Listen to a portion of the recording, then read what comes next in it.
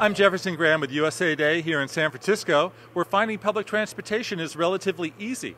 I mean, you can ride up a hill in a cable car, like this, or catch a bus across town. Or go across the bay on BART. But what is tough? Finding an available cab when you want it. What if you could call for your own personal driver just by going like this? Meet Uber, a San Francisco taxi alternative that lets folks ride in style for a hefty price.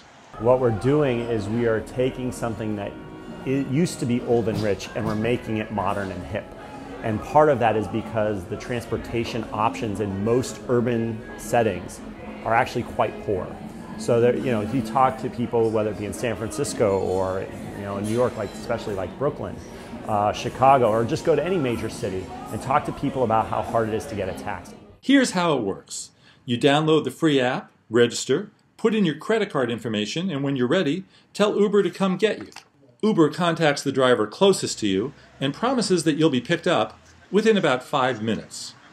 You don't exchange cash, you don't offer a tip. It's all taken care of via the app. So the average taxi, for instance, is going to be about $12 or $13. The average Uber fare is about $25. From San Francisco, Uber looks to expand to other cities this year, starting with New York.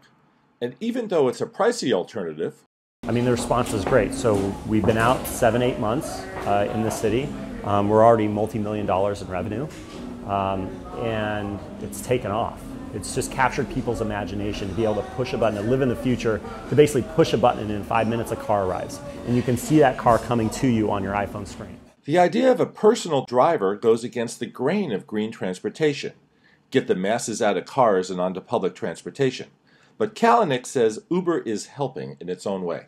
We can make sure that more and more cars are hybrids, and we can make sure that those cars can handle 3 or 4 people.